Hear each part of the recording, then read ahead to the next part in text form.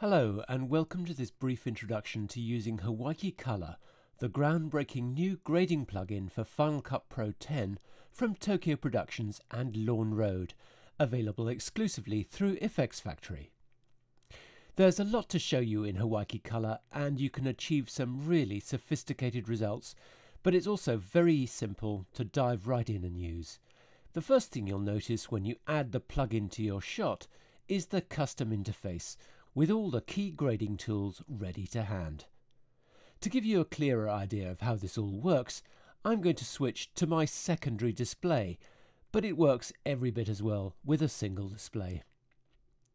One of the key features of Hawaiki Color is the set of 3 large and tactile color wheels that offer fine-grained, industry-standard control over your grade.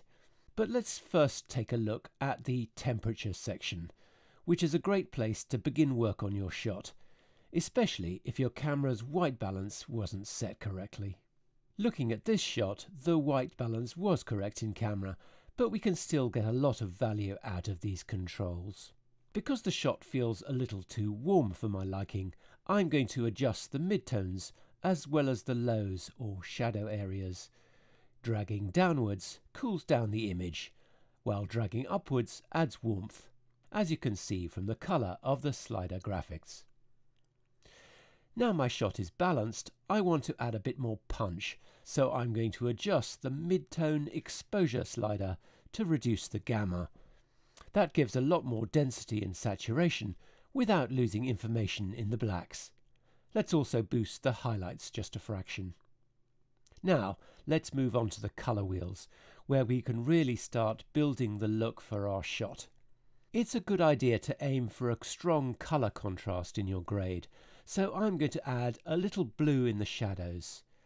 And let's boost the warmth and saturation of the green background by pushing the midtones somewhere between green and yellow. Finally, we'll adjust the highlights to accentuate the red and magenta in the flowers. I'm going to increase the saturation of the midtones as well as the shadows, but I'll leave my whites just as they are.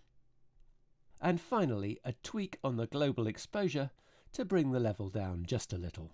Let's finally add some gloss by using the sharpness control to really bring out those fine details. Note that if I want to reset any of the sliders to their defaults, all I have to do is hold down the Option key and click on the relevant control. To finish, all I need to do is hit Commit Grade in the inspector, and the grading interface goes away, locking the grade. There's plenty more we haven't looked at. Up here we have hue control, a contrast control, and a blur control, as well as the sharpness filter that we used just now. In the inspector, as well as green magenta controls for white balance, we have controls for some of the individual bands that are not included on screen, including low, mid and high controls for contrast, blur and sharpness. Also in the inspector, you've got lots of control for customizing the interface.